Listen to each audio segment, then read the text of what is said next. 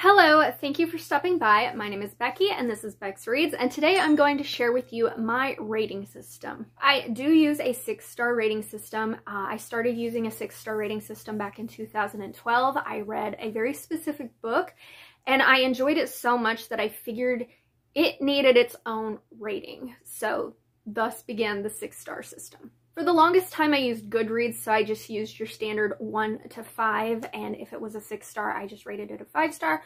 I have since left Goodreads and went to Storygraph, so now I include half-star points as well. A 1 and a 1.5 star rating is a very rare occurrence for me. I could probably count on both hands, maybe even one hand, the number of books that I have given 1 and 1.5 star in my lifetime.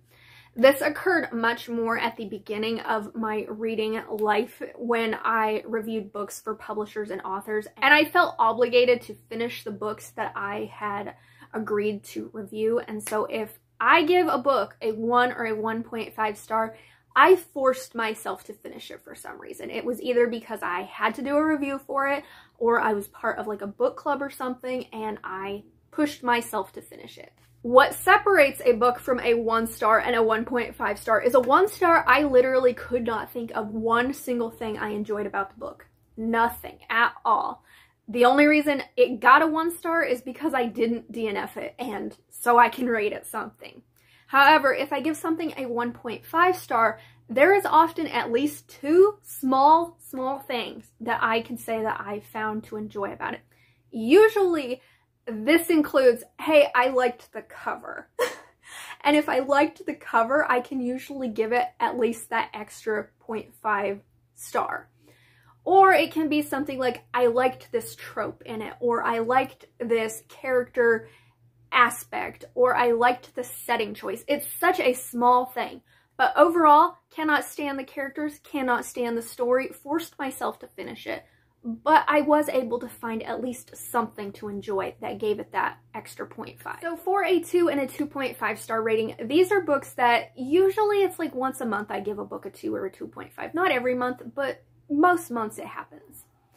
And these are books that I can at least list 2 things that I like about it.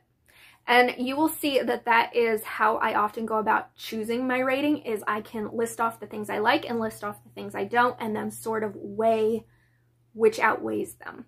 So I can usually list 2 things I like. However, the biggest factor in giving a book a 2 or a 2.5 is I didn't like the characters. And if I don't like the characters, who are the main factor of a story, it will get 2 stars for me usually. These are books that I would never recommend because I just did not enjoy them. The only thing that separates a book from a 2 to a 2.5 star is there's usually at least 3 things that I can say I like in a 2.5 star book. It's just the things that I dislike heavily outweigh it. There's usually like a list of 4+ things that I disliked about that book, but I still didn't enjoy the characters. So it's just that very small nuance thing that me personally, I can figure out if it's a 2 or a 2.5. 3-star ratings is where the majority of my books tend to lie. So I don't think a 3-star book is necessarily a bad book. I am enjoying it while I'm reading it. I don't have to force my way through it. I'm enjoying the story. I'm enjoying the plot. There's tropes that I like. However, they're often forgettable books. There's something about the characters I don't like, and there's usually a lot of plot points or tropes that I also dislike.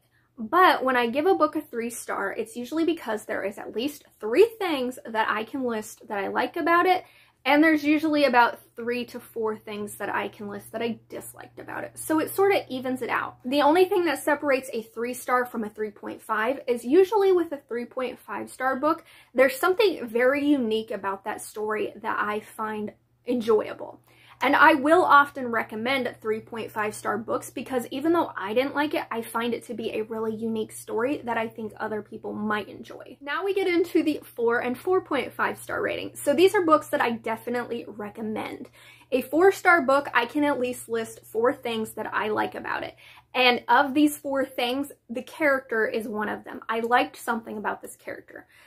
However, when I'm making the list of things I like versus things I dislike, there's often at least 1 or 2 things that I disliked that outweigh it, so it gets that 4-star rating. 4 stars, however, aren't necessarily books that I would reread.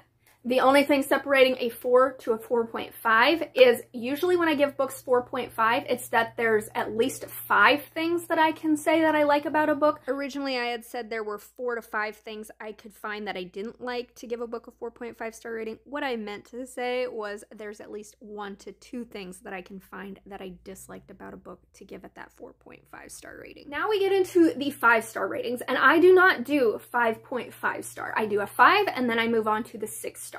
A 5-star book is something that I absolutely loved. I will always recommend it, and I can list at least 5 things that I like about that book, including I loved the characters. Now, sometimes I do have 5-star books that I can list at least 5+ things I like about it, but sometimes there's at least like 1 or 2 small things that I disliked about it. Like, I didn't like the setting, or I didn't like this certain character's attitude or something like that. So they're not big enough things to detract an entire star rating from, but it's what keeps it from getting like a 6-star rating from me.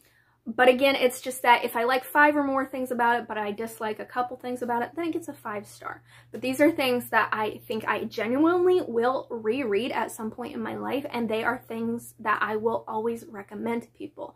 They are things that stand out in my brain, and they're things that I feel a strong connection to. Now, my 6-star reads, these are the books that I am obsessed with. I will not shut up about these books. When I am determining a 6-star book, the main factor is, did it pull a strong emotion from me? Did it make me cry? Did it make me laugh? Did it make me horny? Did it make me angry? Did it make me tense? Anything like that. If I experienced a strong visceral reaction to this story, chances are it will get 6 stars for me.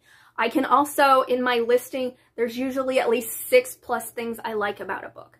There have been some 6-star books where I can list at least 6+ things I liked about it, but maybe there's like 3 things I didn't like about it that are small things that I could overlook, but it gave me that visceral reaction.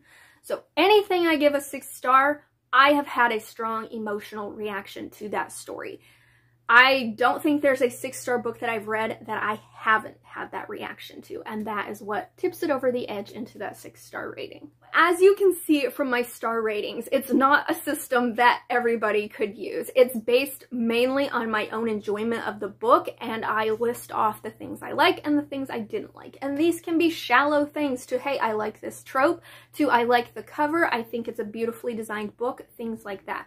I don't go into it too much with a critical view unless it's something that really irks me, and then I'm like nitpicking it. But my rating is simply mine. Now let me share with you my pepper rating, because I do have a 1 to 4 pepper rating based on the smut level of a book. So I give half a pepper for oral scenes, heavy petting scenes, if there's suggested scenes where they're just not using the crude wording and the in-depth details of what's going on in the situation, that will get a half a pepper. For every penetrative scene, it doesn't matter what kind of penetrative, as long as it isn't oral, I will give that 1 pepper. So if a book has 4 or more peppers, that means that there are at least 4 open-door penetrative sex scenes within that story. If a book has more than that in a story, it still gets 4 peppers, because I'm only going up to 4. Like, I'm not going to count every single scene after 4. If I'm reading like a young adult novel, typically it'll get like 0 to maybe 1 pepper at most, because sometimes with upper YA books, they do have that suggested scene where you can tell what's happening. They're just not using all the words, and it's a very short scene. And recently I developed a chemistry scale as well, because sometimes I will be reading a heavy smut book, but I'm just not feeling the chemistry. And so I wanted to incorporate that into my reviews of, hey, this has a lot of smut, but I didn't necessarily feel their chemistry, sort of thing. So I have a 1 to 4 chemistry beaker system. And this is a system that, again, is strictly for me because it's a feeling thing. I can't actually give you anything to measure this by other than what I feel for these characters. How I measure characters' chemistry and how I think their chemistry feels is going to be completely different from somebody else who reads the same exact book, because they might have a more emotional connection and they might feel that chemistry even stronger. So how I quantify chemistry between characters is strictly for me. So I'm going to explain this from 4 beakers to 1 beakers, because it's easier for me to explain why I give certain couples 4 beakers it's very difficult for me to verbally explain why I give them 1. When I give couples 4 beakers worth of chemistry, it's because I have a visceral reaction. This will usually tie into that 6-star rating or that 5-star rating. I feel their sadness. I cry with them. I laugh with them. I get horny with them. I get angry with them, things like that. I am that character and I feel what they are feeling, so I give them 4 beakers. When I give 3 beakers of chemistry, it's because it's strong. I can feel it. I can sense it. However, it's not strong enough to the point that I'm crying with them. I'm laughing with them, you know? So it's there. And on page, they look good. They have good chemistry. It just isn't enough for me to have that visceral reaction to them. When I give them 2 beakers of chemistry, it's because it's good chemistry. They're a good couple together. However, there are things that I just don't understand about their relationship. Like, I don't understand why you're attracted to this. I don't understand why y'all are still together. There's something about their chemistry that irks me. But for the majority of their story, they have a solid chemistry foundation, and I can understand their chemistry. When I give couples a 1 chemistry beaker, it means that I'm just reading the book and I can see that the author wants them to have chemistry, and I might feel it occasionally. There might be little snippets in the book where I feel that connection, but for the most part, I don't. And if I give something 0 beakers, it's because I feel no chemistry at all. I don't understand how these two could be attracted to each other, and it's dry. I'm just reading the story and I'm just like, how are you two supposed to be together? Because there's no magic for me. So let me know down in the comments, do you use a certain rating scale? Do you go 1 to 5, 1 to 6, 1 to 10? Do you use Caw Pile? I know that's a pretty popular one. Where do you rate your books? Do you rate them on Goodreads, Storygraph, Amazon, anything like that? Let me know. And if you've made it this far in the video, could you leave me the star emoji so that I know you're here if you don't have anything else to say? And until my next video, thank you guys so much for watching, and go think about your star ratings. Bye.